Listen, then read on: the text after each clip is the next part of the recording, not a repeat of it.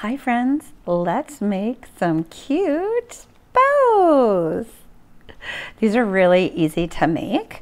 I'm going to use floral wire. This is the gauge, 26 gauge. And for these particular bows, I'm just going to cut a piece of floral wire, roughly 10 inches or so.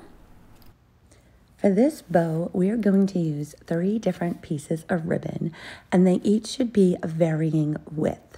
And it works best if the 2 widest pieces have wire on the edges of them. You're going to take your widest ribbon, and it works best for the 2 widest ribbons if they have wire in them.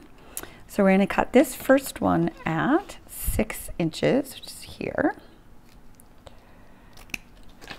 The next one we will cut at 5 inches.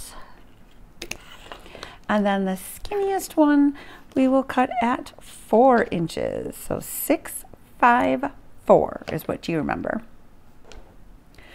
Now we're going to clip the ends of the wired pieces. Simply fold it in half and cut it on an angle like so to give you these little dog ears, dog tails. I think they're called dog ears.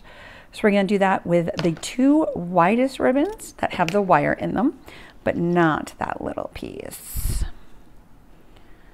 I'm not actually cutting through the wire, I'm actually just right above it. Snip. Then we'll do this side. Snip.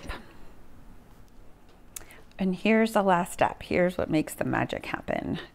We're going to line them up so they're kind of sort of centered-ish. And the trick behind these is to just pinch it in the middle. So we can do that again. See, just gonna line them up and pinch it in the middle. Then you'll secure that with, I'm using the floral wire like I mentioned earlier, the 26 gauge, but you could also use a pipe cleaner or zip tie, whichever you want. And then I didn't quite get it in the middle, so I'll just scooch it down here a little bit. There we go. That's why I like using the floral wire. And then you can fluff it as needed and attach it to your project. Easy peasy little bows. Here are a couple of the bows that I've made, and I put them inside this garland here. Such a cute way to decorate. I hope you enjoy and that this helps you with your bow making. Thanks for watching.